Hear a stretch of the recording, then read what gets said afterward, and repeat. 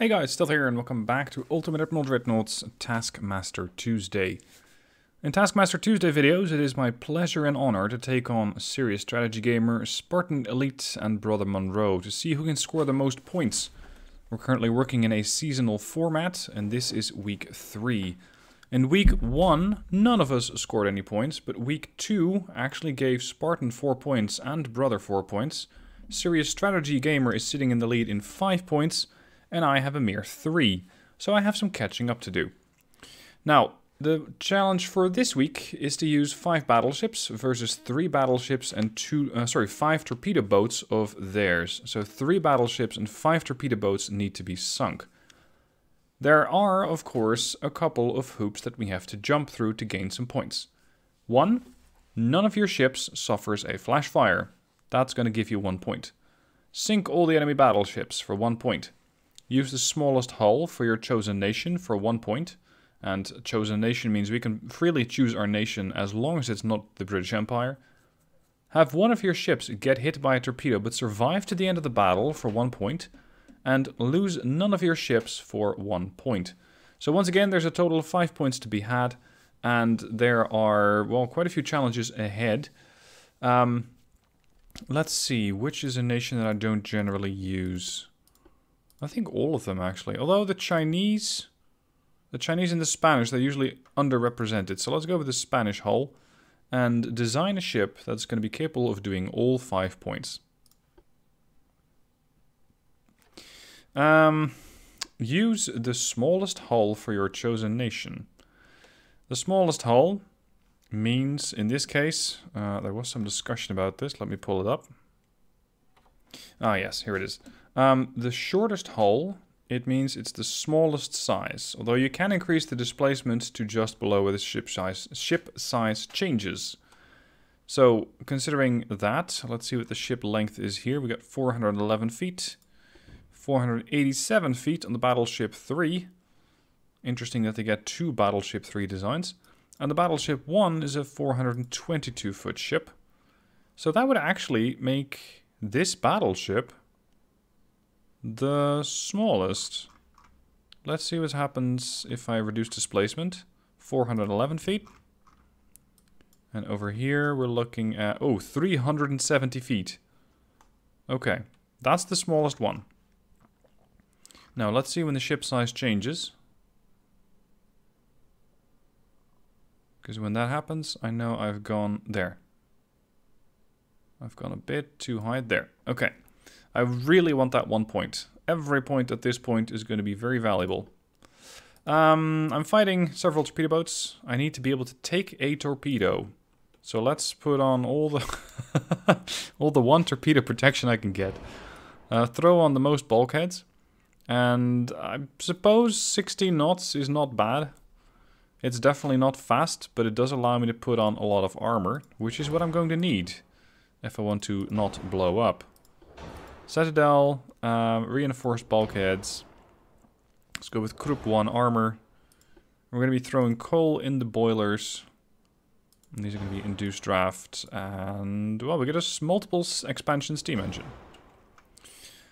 Not really sure that I need something like that. But, well, every bit of horsepower that we can get for a reduced amount of displacement is valuable. When it comes to engine efficiency, it's probably going to be very much unnecessary. Here, 100% engine efficiency, and that's with a 200-ton funnel. With a 175, I also get a 100% engine efficiency. So this is perfectly good enough. Gives me about 3,500 tons to put on some main guns. Has to be big enough to take down a battleship. And we got Mark IIs all over the board, except for the 9-inch guns, which are Mark IIIs. Considering my low speed, I don't think I'm going to have to really rely on getting close, because I can't. So let's go with the biggest guns. Which... Ah, there they go. They do fit on the hull. They just need a bit of persuasion. Unfortunately, that does lead to a somewhat stern weight offset. 2.9 I can accept. This looks cute, but slightly out of character. Like these guns are too big for the ship. But hey, it can house it, so who am I to argue? When it comes to secondary guns, guns that will deal with torpedo boats, accuracy is pretty terrible all across, with the 2-inch guns actually being remarkably more accurate than the 3-inch, 4-inch, 5-inch, and 6-inch guns. Everything sits around 16, 15, 14, and then this one at 34. But, no, actually, you know what? A 2-inch gun might just be sufficient. Especially considering that torpedo boats in this day and age, they are shit. They have torpedoes which are usually a range of 600 meters. So I don't really expect them to be able to hit me at any great range. So yeah. As many 2-inch guns as this ship can have. Some parts are badly placed. That would probably be these. And these. If the game gives me the slot, then why can I not use it?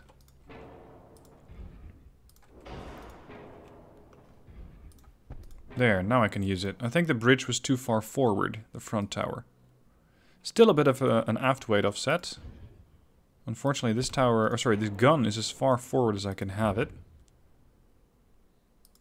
Did they come up with the idea of barbettes yet? No. They don't know what those are. If I shift this slightly farther, I should be shifting forward. It's not great. Secondary guns. Yeah, I have no idea where to put those. I can put them there?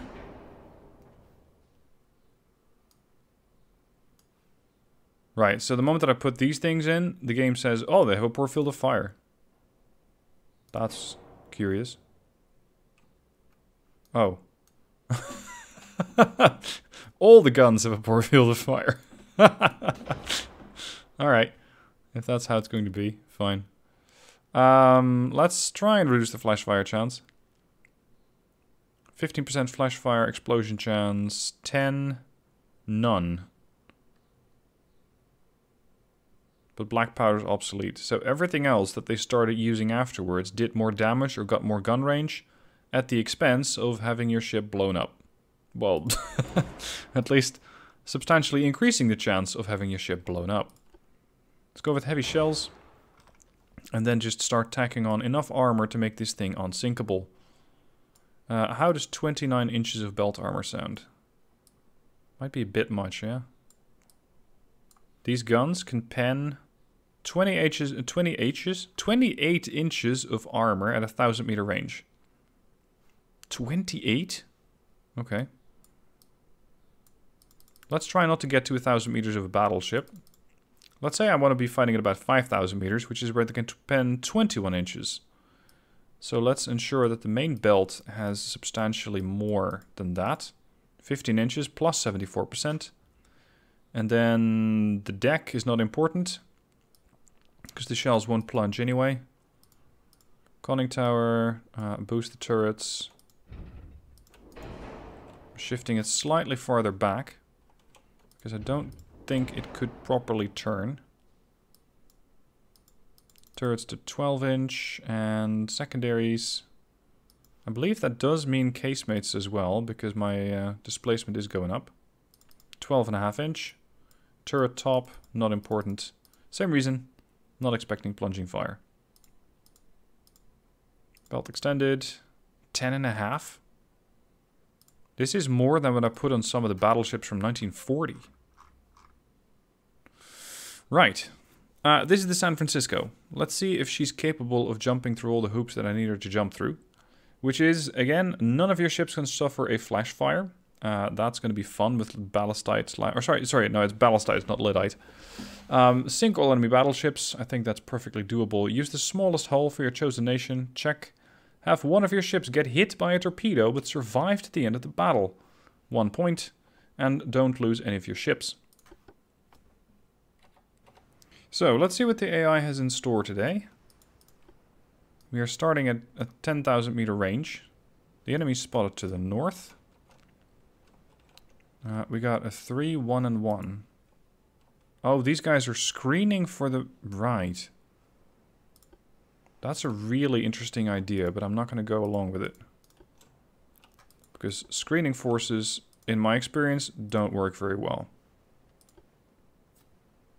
There we go. Contact with the enemy. What do they have? They got 4 13-inch guns. And a couple of side-mounted 9-inch guns. 2 duals per side and 1 single 9-inch. That's potentially quite dangerous. Surprisingly, they haven't spotted me. Let's turn this formation to port. I want to have the Santo Domingo push in, because I'm actually looking to get hit by a torpedo. As weird as that is. I need to get shot at in order to complete one of the objectives. Especially getting shot at with a torpedo. Which is something that's usually not really something that you're trying to get happen. But in this case, yes please. One of their battleships is already starting to flood. Bow belt extended? What, you mean I penned this thing right through the bows? That is very impressive. Yeah, here. Am I overmatching their armor by any chance? Because I think that that's the only explanation I have right now. Castilla, turn that way. Santo Domingo. San Francisco is over there. Where are your torpedo boats at? Another one crashing through the mid-belt. I wonder if my belt is so strong that they can't hurt me. Let's see if that's true. Try to give me an identification on this ship before it goes down. 70. Ah, torpedo boats are popping out. Santo Domingo, I have a weird objective. I need you to get hit by a torpedo. Turn the secondaries off. Maintain fire on the battleship. They have to go anyway. But I'm actually hunting for a torpedo. Hold. The entire formation is not allowed to use secondaries until I complete that objective. So all of those 2-inch guns are not allowed to fire. Battleship identified. This is the Duke of York. She has maximum bulkheads, a speed of 19 knots, 8.5 inches of armor belt. And I can pen her for 53% chance. They can pen me for 2% chance. There are really, really few sectors that I can actually do any kind of damage to me. All the battleships, focus the Duke of York.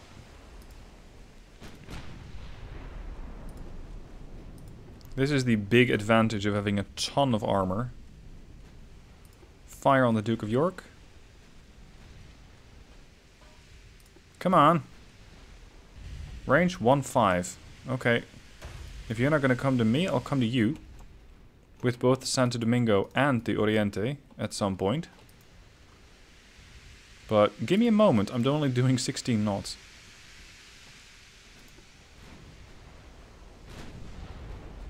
It might be safer trying to pull this torpedo run after their ships are eliminated. Because otherwise I risk getting hit as I'm already taking flooding from one of their torpedoes. So let's have the Santo Domingo do a bit of a dodge.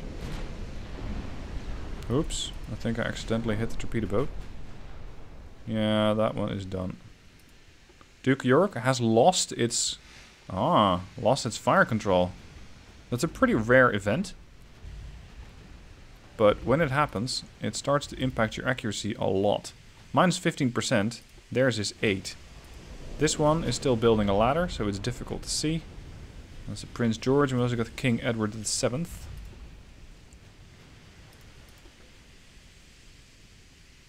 We're currently at a range of 2.9 kilometers, and accuracy is already pretty bad. Gypsy, Flying Fish, Teaser, and Panther are still around.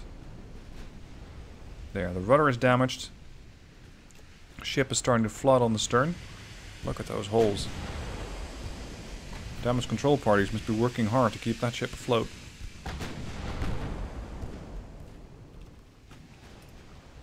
How are my ships doing? I think the Santo Domingo is drawing all the fire and the rest of them are just completely unharmed. Duke of York, another flooding hit. 58% structural integrity. Is she starting to fall back yet? Well, she might try, but I think the rest of the fleet is just flat out faster. And she's probably not even going to try to turn around. Because it is risky for her. Accuracy, or sorry, pen chance 53, pen chance 1.5%. That's more like it. Rudder damaged and flooding. These 13-inch guns really hit the Duke of York hard. Rudder's out, engine's out, and that means damage control is even worse. So her flooding might kill her. There we go. More flooding. The whole bottom of the ship seems to be flooding now. All compartments are ripped open.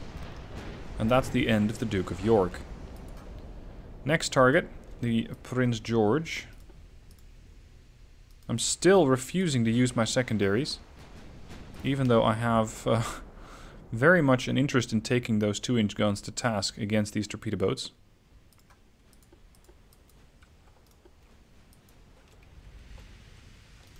Let's see, I want to get hit by these torps. They are 18-inch. They have a speed of 29 knots. It's really slow, but remember, this is the 1900s we're talking about. This is not particularly late tech.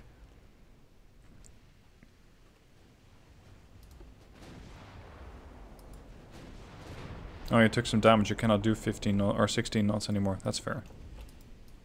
Chance to pen. 53 and dropping. Chance to pen.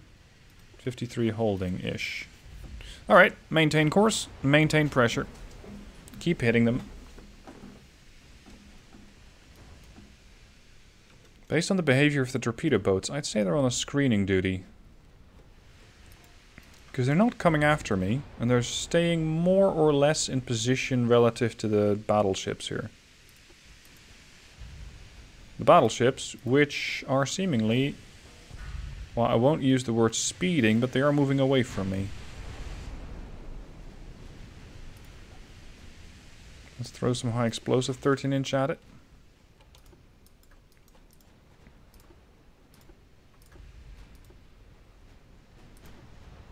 I just need to do some damage here. And if I can, of course, whack their damage control parties out of existence, that would help.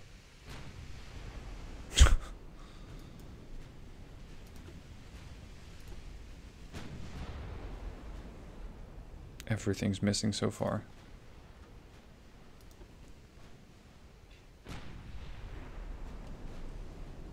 At 3.2 kilometer range, they are in secondary range. Let's activate the secondaries, but only if you're going to start hitting the battleship. Fire aboard the Prince George. Slowly breaching their armor. 2-inch guns are now also going off.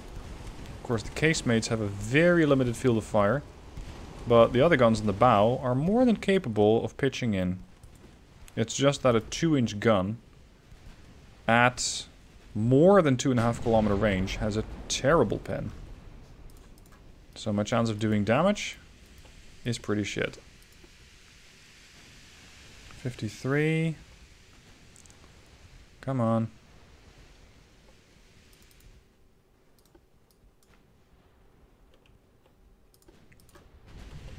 Switch back to standard. I hope the angle's a little better. Santo Domingo took another chunk of damage, but again, they really don't have that much that can hurt me.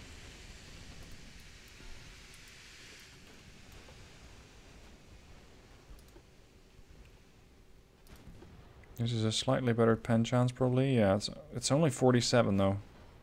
44. Come on, boys. The first one went down really quickly. And then you just started missing your shells. 2.5 kilometers out. 53. 5% chance. Spanish tanks are coming in for the kill. Chance to pen. 53 holding. Switch to the Edward. Missed. 22% chance. Come on. I am expecting some results here. Come on. 25. 26. They reload in in almost 70 seconds here.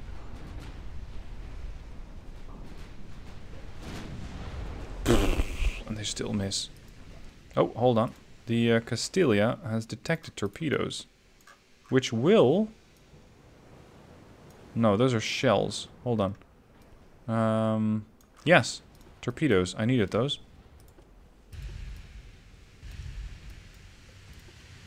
Okay, now you can take this thing to task. I just hope that the Castilla is going to survive. She just launched another set. Ooh. We're gonna put those bulkheads to the test right now. Oh, fuck. Not that much. Hold back emergency. Because I can probably take 1 hit. Or 2, but not 4. Yeah, the Castilla is done. That means I will not be able to get that last objective. It also means you guys are free to fire. Castilla... Ah, shit. And I was already behind on points. So the have one of your ships get hit by a torpedo and survive until the end of the battle is lost. Lose none of your ships is thereby also lost. That really sucks. So I can get a maximum of 3 points. Forward. Oh. I popped the king out, but right open with a flash fire. Now it's just the Prince George, which is also starting to flood.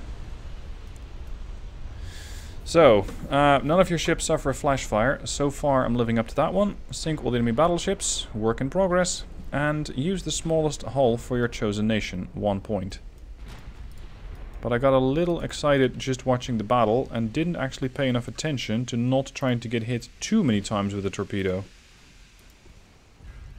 Once was fine. 4 times was overdoing it. This pen chance is probably terrible. Yeah. Explosive.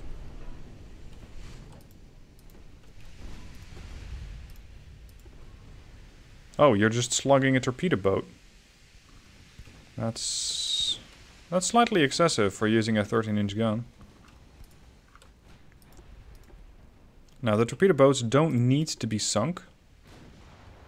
But at this point, they're posing too much of a risk. So at this point, they can just go. 13-inch shell. You can hit a 13-inch shell on a torpedo boat from there, but you cannot hit a battleship. Teach me the ways of your gunners. Or rather, well, don't, actually. Because that's pretty shit. Armor pierce. Come on. Ah, there we go. Flooding. Oh. Oh. Oh dear. More. So she popped her 4 turrets. Do you have anything left? 5. Good grief. Oh. Pfft. Hold on.